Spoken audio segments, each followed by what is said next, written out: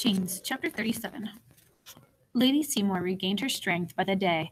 I was no longer allowed to spend warm hours in her bedchamber. She took her breakfast and dinner alone, but joined the rest of the company for supper each night. Madame was saddened by her husband's aunt's return to health.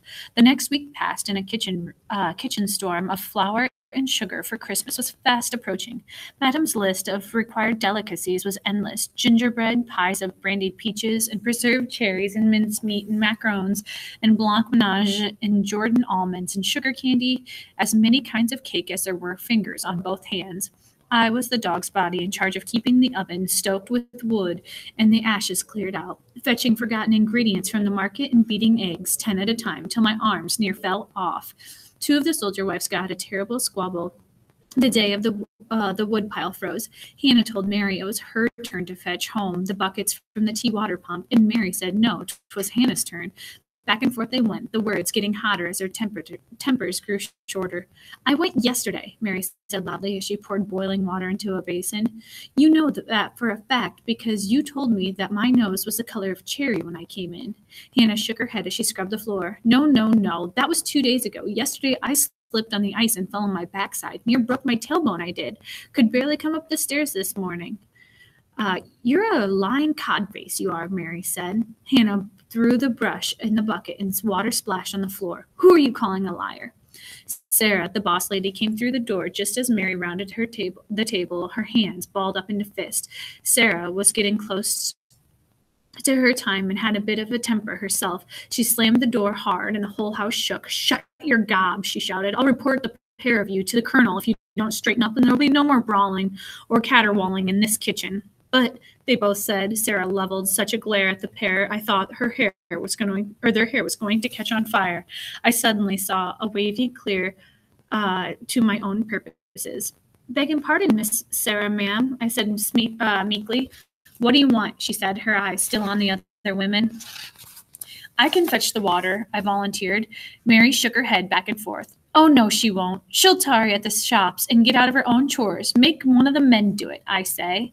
"I'm the first one to wake and build the fires up," I explained. "The shops are still closed then. I'll dash to the pump and be back before the sun comes up." Sarah gave me a suspicious look. "Why would you want to take on extra work, special when it comes with cold, in the dark, in the morning?" I was raised in the country, miss. Too much time inside makes me feel poorly. I like walking in the fresh air, even if it's cold. It was mostly a lie, but the tea water pump was right close to the prison, and fetching water would give me a chance to check on Curzon every day. Hannah picked up her scrub brush and knelt on the floor again. "Let her go, I say. Save us the trouble of freezing our tails off." She dipped the brush into the bucket.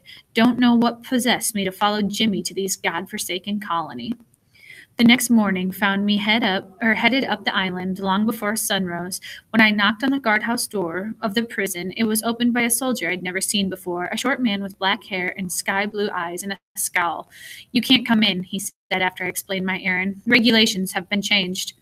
"Tell her about the windows," called another soldier, warming himself by the fire. "The regulations permit civilians to deliver food and sundry provisions, but not firewood," added the man at her hearth, yawning. "But not firewood," repeated the first man. "There will be regular patrols around the perimeter of the building to ensure that civilians do not tarry overlong in conversations with the prisoners, and we'll be checking on the grub you give them," said his companion. "Guards will inspect all civilian donations," the first man said formally. "If you deliver contraband items, you will be imprisoned yourself." I shivered once. "Are scones and jams contraband?" "Not yet."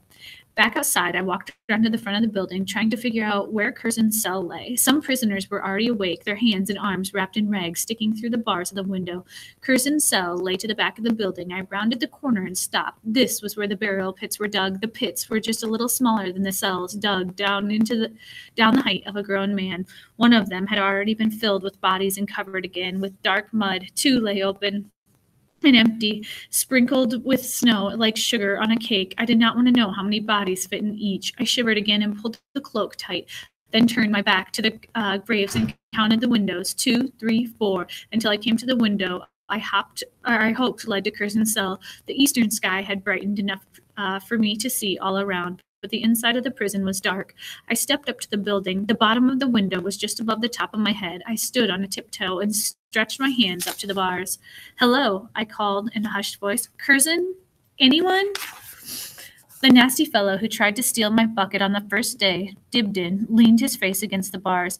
He had a wet blanket around his shoulders and Curzon's hat upon his head. Won't let you in no more, eh?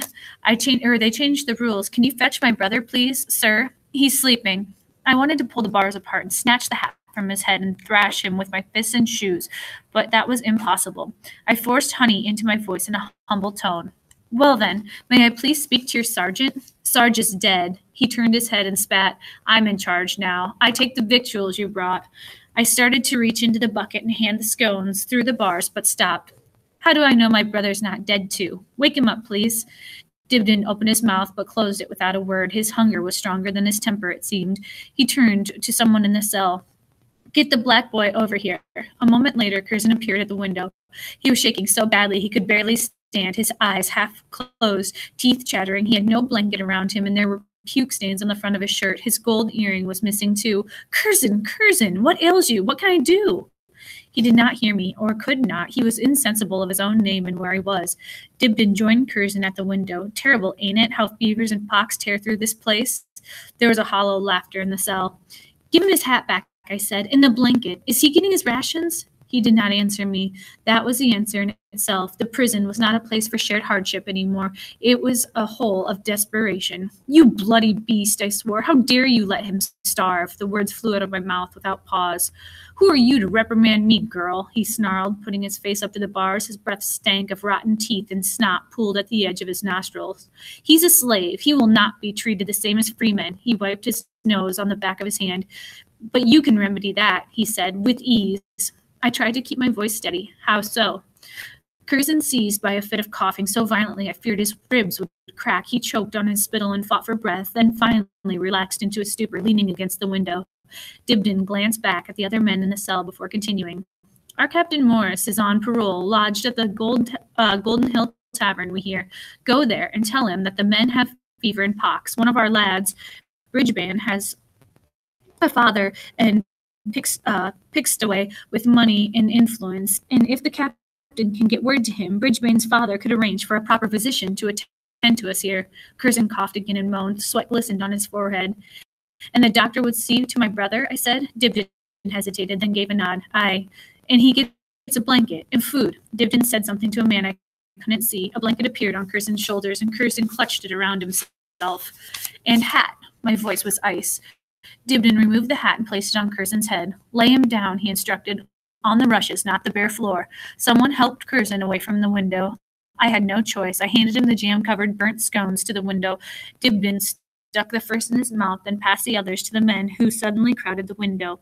If he dies, you will not see me again, I warned. Understood, he said. I found Captain Morse carrying out rubbish for the tavern keeper. He was a well-fed man, wearing a brown coat trimmed with white that signified he was a prisoner of war. There was a big gap in his front teeth, but they looked clean enough. He joined me in the shadows of the alley and listened as I quickly explained my mission. I'll try to get word to Bridgeban's family tonight. It's against the law of war to treat prisoners so badly. How often can you stop there? Every morning. Good. Tell Dibdin I'll see what I can do to ease their suffering, though I fear it will not be enough. My brother is among the prisoners. He's ill. Can I see to it that he is given his share of whatever Bridgeban provides? I surely will. Your brother was calm and brave during the first battle. He's a true soldier. The crow of the rooster interrupted, and the sun was fighting through the leaden clouds. I picked up the buckets. I have to hurry. He nodded. Thank you for your help and my apologies, but I do not know your name. I am called Sal. Do you carry a last name as well, Sal? I hesitated. According to Madam, my surname was Lockton, but it tasted foul in my mouth, and I shook my head. He smiled. Just Sal, then. Good day to you, just Sal. Lucky for me, the overcast morning caused the other servants to sleep past their normal time. By the time Hannah and Mary staggered up from the cellar, I had porridge bubbling and the tea steeping. I could not eat nor drink a thing, for my belly was tied up with fear. My thoughts chased around and around in my brain pan. I could not visit the prison daily. I was sure to be caught and punished, but I had to visit the prison daily. Curzon's life depended on it. But someone would see me and was sure to remember the mark on my face. Word would get back to Madam, and she would tell Colonel Hawkins, and he would set someone to follow me, and Captain Morse would be flogged for passing on messages to the prisoners in Curzon's cell, would all be hung and buried in the pit. When I thought what they might do to me, I ran to the necessary and had me a long, good puking. But the next day, I made my way up there again, food for the prisoners, waters for the locked-ins, and every once in a while a message to the gap-toothed man in the brown coat at Golden Hill Tavern. A few nights later, there was a terrible hullabaloo between Madam and the master when he announced at supper that he was planning to travel to the next ship on London. He would carry messages to Parliament, conduct his own business, and likely return to New York by summer. Madam was not pleased. First she argued that she ought to go, then argued yes, he should go. He should take her with him. When he refused, she threw a goblet in the fireplace and carried on so loudly that Master and Colonel Hawkins finally called for the carriage and left for the tavern. Madam dosed herself with strong wine, and after that went to bed. That night, the temperatures fell so far below freezing that the biggest fire could not keep away the chill. I moved my pallets as close to the hearth as I dared, and sat with my clothes, my cloak, and my blanket all wrapped around me. It was so cold I could not sleep. General Washington and his men were holed up at Morristown. Folks said that they were desperate in need of stockings and food. I could scarce credit how hungry men with frozen feet could win a war. They were fools to even try. I waited as the clock first chimed 11 times, then 12, watching the firelight and trying not to ponder. When I got up to add wood to the fire, my feet wandered themselves into the pantry, and my hands pulled loose the boards there. Under the boards were some sheets of newsprint I had saved, and a lead piece from the king statue.